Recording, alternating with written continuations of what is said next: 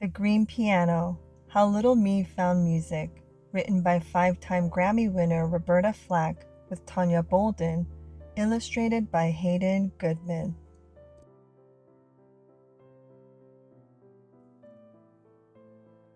Little me in my Blue Ridge mountain town of Asheville, North Carolina, living on a street named Velvet, then on one named Circle. I didn't have fancy fine clothes, high-priced toys, or other richy rich things.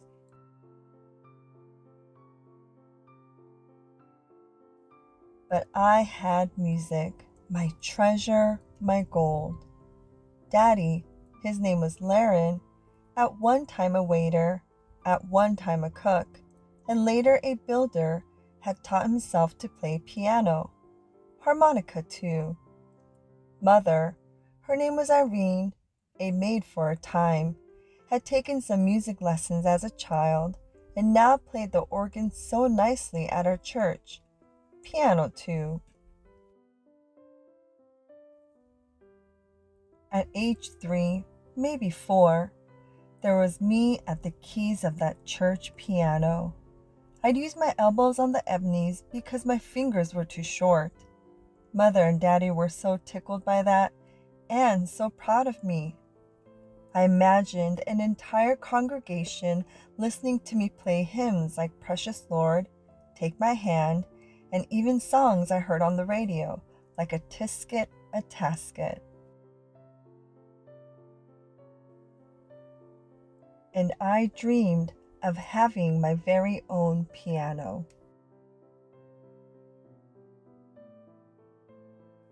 Dreamed of my own piano when I tapped out tunes on tabletops, windowsills. Dreamed of that piano when with my slight voice I sailed into sing-alongs with my big sister Nancy, with little sister Lorene. Twinkle, Twinkle, Little Star was a favorite.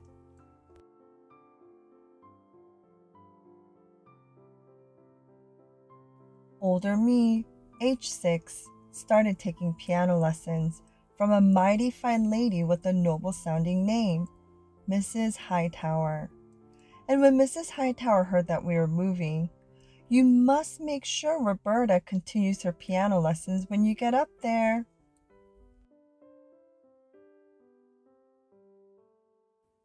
Up there was Virginia, in a place called Green Valley, in a home where Mother, Daddy, neighbors, friends made music together, offering up soul-soothing harmonica tunes, playing the spoons, singing love right into our living room, with me still dreaming of my very own piano.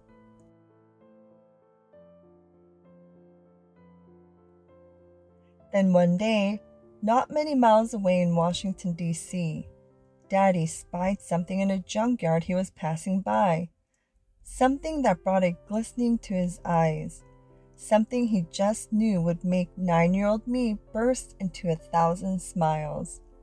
A piano, a small upright piano. Old, ratty, beat-up, weather-worn, faded thing, its ivories terribly stained, and it stank. But Daddy, he saw treasure, saw gold. "Can I have it?" he eagerly asked Mr. Junkyard Man. "Come and get it," the man replied with a shrug. Lickety-split, Daddy hustled up help to haul that piano home. When I first saw my piano, I saw a miracle. Daddy put his all into fixing up that old, ratty, beat-up, weather-worn, faded, stained, stinky thing. When can I play it? That was me as he cleaned it, with Mother lending a helping hand. When can I play it? That was me as he tuned it. When can I play it? That was me as Daddy painted that piano a grassy green. I couldn't wait, couldn't wait, couldn't wait for the paint to dry. And then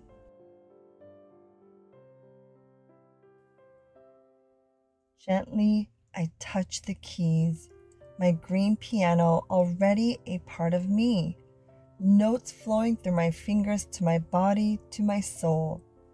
I practiced for hours and hours, teaching myself to play songs from the radio like Let It Snow, Let It Snow, Let It Snow, teaching myself to play songs from church like Amazing Grace, taking piano lessons again from Alma Blackmon, a top teacher in DC. Soon, my fingers, longer, stronger, graceful, were gliding into songs like Beethoven's Moonlight Sonata, like Handel's Messiah. Soon, when I sang along to songs, my voice was no longer slight, but stronger, richer, smoother. And soon, I had an even bigger dream. Of a life all wrapped up in the majesty, the magic of music, my treasure, my gold. Grown-up me lived this dream, year after year after year. Along the way, I never forgot the joy, the miracle, the wonder, the blessing of my green piano. I hope you enjoyed today's story time. If you liked the book, please don't forget to hit the like and the subscribe button below. As always, thank you for reading with me, and I'll see you at our next story time.